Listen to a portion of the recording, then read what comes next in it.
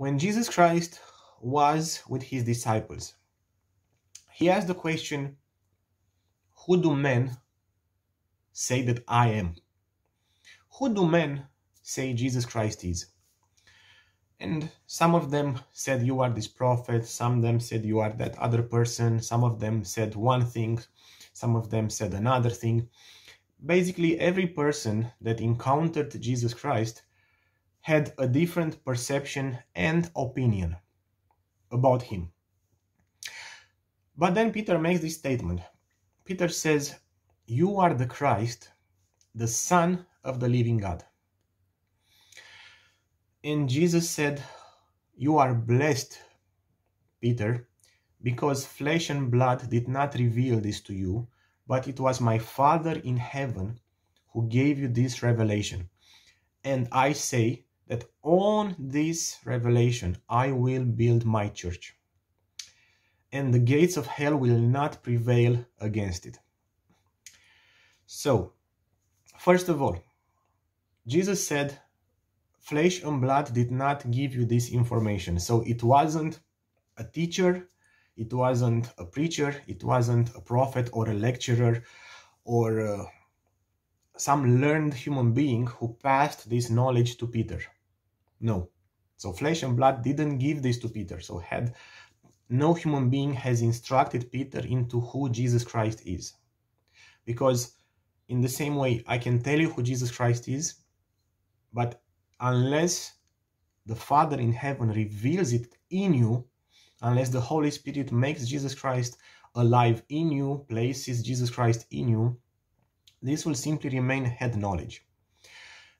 Jesus went on and said, blessed are you, for it is the Father in heaven that revealed this to you.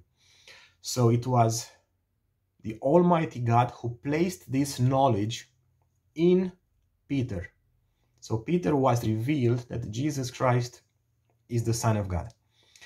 And then Jesus goes on and saying, on this revelation I will build my church, and the gates of hell will not prevail against it. Now that word church in the Greek language, it has two meanings. It means gathering of people. So he's not talking about a religious denomination. He's talking about a group of people. And the other more beautiful meaning of the word is that church simply means those who belong to me. So what Jesus Christ is saying, he's saying this, on this revelation that I am the Son of the living God, I will build up those who belong to me, and the gates of hell will not prevail against them. So if Jesus Christ is your Messiah, if Jesus Christ is your Lord, if he is dwelling, living in you, then he will build you up. He will build you up because you belong to him. So on this revelation, I will build up those who belong to me, and the gates of hell will not be able to prevail against them. So when Jesus Christ builds you up from the inside, because you belong to him, no demonic force will be able to stand against you. The world, the vials of the evil one, they will come against you, the storms will batter against you, but they will not prevail, because greater is he that is in you, greater is the Christ, the Spirit of Jesus Christ in you, than the spirit and the spirits that are in the world. So, knowing in your innermost being that Jesus is the Christ, he will build you up. And pay attention to the words. You don't build yourself up. He will build you up. He is the one that gives you the new birth. He is the one that gives you a new heart. He is the one that gives you a new spirit. He is the one that will build you up. He is the one that will deliver you from all evil.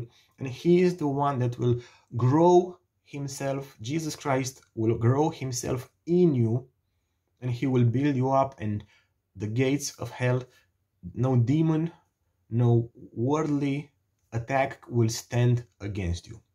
So I ask the Father that He will give you this revelation in the innermost being that Jesus is the Christ. Surrender yourself to Jesus Christ, because He will build you up, because you will belong to Him.